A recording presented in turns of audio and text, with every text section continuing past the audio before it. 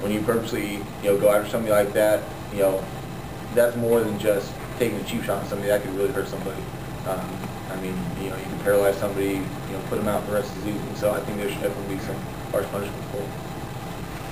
As someone who's caught passes, does it give you any more empathy or sympathy for the wide receivers when they have a drop, or does it make it more frustrating when you see them drop a pass?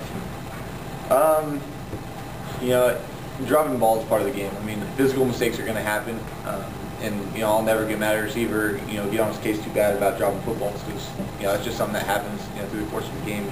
As a receiver, you got to deal with that. As a quarterback, you got to deal with it. And so, I just try to get in their ear and let them know, hey, you'll get the next one. You've caught a million balls before. If you're going to drop something that happens, get right back on the horse, get the next one. You can get in the end zone, the next one will be fine. So, it's not something that really gets under my skin too bad. What do you see as the keys to winning on the road Saturday? We got to have great composure. Going into a hostile environment like that, Oregon State is, that stadium, those fans, great fans. They're known for, really disturbing the other team, the other offense especially. Teams like USC don't go in there and lose more than once, for nothing. So we got to have great composure. We got to go in there and, ride the highs and the lows of the game and stay even keel. There's going to be some great things that are going to happen. Whether it's it's going down that first drive, scoring a touchdown. We got to stay even keel. We got to stay low, focused. There's going to be something bad that's going to happen. We got to do the same thing and stay focused. So when you're on the road, any mistakes you make are they kind of show even more, because the crowd's going to get into you and get on you about it, and they're going to gain momentum off your mistakes. So if we can go in there and kind of just slide right through those mistakes and correct and keep going, we'll be all right.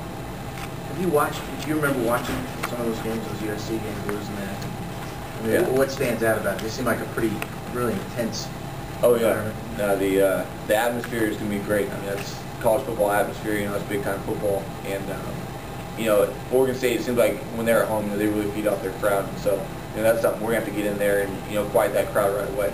If we can't, that rests on the offense really. If we can go out there, get some points on the board, that take the crowd out of the game early, that's going to be a huge deal for us. Have you been up there or just seen it on TV? Just seen it on TV. I've never been there in person. Jeff Rogers seems like he's been there for about 15 years. But, watching him, he's pretty impressive little guy. Oh yeah, no, both of the Rogers brothers, great football players. The quickness, speed they play with is pretty impressive to watch. So, seeing them in person, hopefully our defense will be able to shut them down. The strength of that Oregon State's is the defensive line. What do you need from your offensive line to be successful this weekend? They're just going to have to work. They really have to be a unit.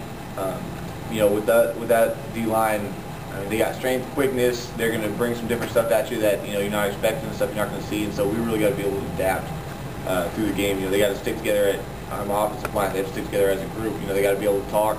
Really communicate well, pass guys off. And like I said, just be able to adapt. There's things are going to change in the game that you're not expecting. We haven't seen. UK's D-line is a great D-line also, but I don't know how they compare to Oregon State. I know Oregon State is a top D-line in the country, so these guys are really going to work together. You find out things about your team when you're on the road for the first time? Absolutely. You kind of find just how much kind of heart, determination, and grit some of the guys have. Some guys that you're not sure how they're going to react. When you get in a hostile environment like that, you're either going to shrink away from it and you're going to kind of fall into the shadows, or you're going to step up and stare right in the face and take it on. So I think we're really, as a team, especially as an offense, I think we're going to see really what kind of group we have on the inside this week. They're favored by 14. Do you feel like an underdog going in there? Definitely. Anytime you go on the road, you got to go in there, kind of with a chip on your shoulder. You got to be playing like, if they think they're going to win this game, they go and they're showing they're not going to. I know Oregon State's a great team, but I also know that we can go in there and win if we play the game today. All right. Anything else?